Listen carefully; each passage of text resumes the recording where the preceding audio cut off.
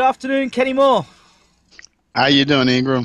Thank you so much for talking to Bayloric Worldwide Television. Thank you for having me. So, before we start the interview and really get into what you're all about, let the viewers know who you are. Well, I'm Brian Kenneth Moore. I'm the author of the newly released book, The Making of a Child of Destiny, the Andretta Tillman story. Um, Former manager, along with Andretta, of Girls Time and ultimately Destiny Child, along with Matthew Knowles. I've been in the music industry for over now about 25, 30 years. Um, been in technology for the last 20 years, so I've been through a couple of my companies, been combining the two and uh, trying to revolutionize the world as far as getting new artists out there as far as social media and things of that nature. Okay, so first, let's talk about Kenny Moore or Brian Kenny Moore, whichever way you want me to announce it. Let's talk about how you got to the point of working with Destiny Child. Let's take it back a bit before we get to that point. Let's Okay. talk about how you got into the music industry first and Well, foremost. I'm originally from Greenwood, Mississippi, Okay. born in Buffalo, New York, Hmm. and while growing up in Greenwood, it's the blues capital of the world. We have just a few miles away, it's BB King. We have Sam Cooke was started there, Ike Turner, and people like that. So music was always around us. And I had the privilege of, when I used to leave football practice, of walking past a barbecue stand, and the guy name was Willie Cobbs. And Willie Cobb was the original writer and creator of the song CC Rider. But we used to always see people like Elvis Presley and Carl Perkins on TV singing it, singing this song on Saturday. And he would always say, "That's my song. That's my song." And I was always curious to, why this cat, always said that was his song. So then one day I did have the pleasure of talking with him, and he was explaining that they stole his royalties, his ownership of the song. So I became very interested in the behind the scene of music, because I was a singer, coming from a family of singers. Excuse me, as well as preachers. And so from there, I just started in the music industry. At like 16, I formed my first group. We had a group called the Touch It Class, and we were a hot little local band. We opened up for like the likes of Tyrone Davis, Denise LaSalle, and the Barcades.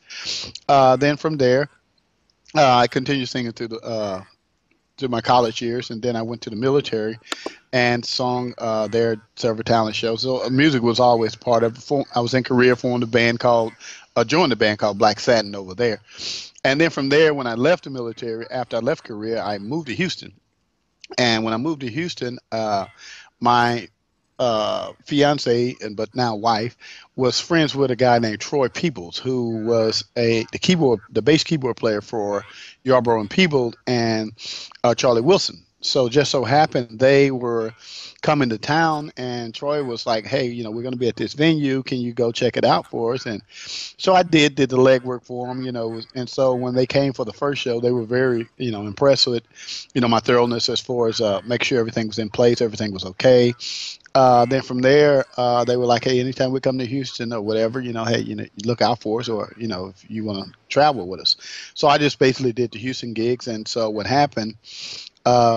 They had another big gig here with Charlie, with a Gap band and Yarborough people, and so I barbecued. This is how I got to Destiny Child.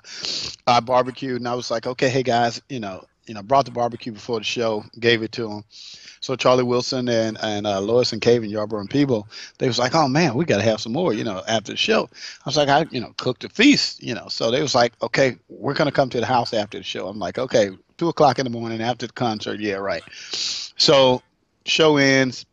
They say, "Okay, what we're gonna do? We're gonna head back to Dallas." No, they say, "No, we're gonna get some of that barbecue." So I take off and I run home. At the time, we were at an apartment.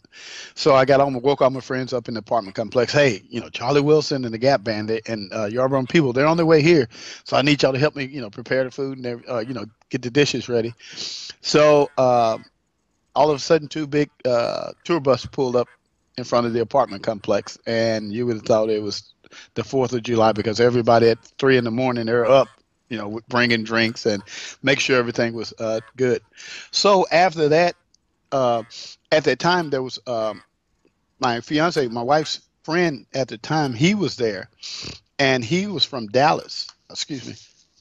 he's from Dallas, and he saw all this. And then his cousin was a friend. His cousin was a member of the group Taste, in which Andretta Tillman was managing. Right. So Charles Foley asked and said, and right now Charles is a big time fashion designer or stylist. Okay. So he he asked me, hey, would you meet with this lady because my cousin them need help. She need help managing my cousin. And I said, sure. So I go meet, and that was the first time I met Andretta. And from there, from the first time we met, we were like, okay, something about you, and we just hit it off. And then from there, she asked me to help manage Taste, which I agreed to. And as I started to help managing Taste, she said, well, I got a couple of other acts, and I really needed you to help me with, the one I think is more promising is this girls group I have. I said, okay. Now she said their name's Girl Time. I said, okay. So finally I went and met them. First time I ever met Beyonce.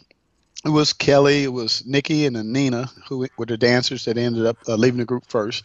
Latavia and Ashley Davis at the time. It was not Latoya at the time.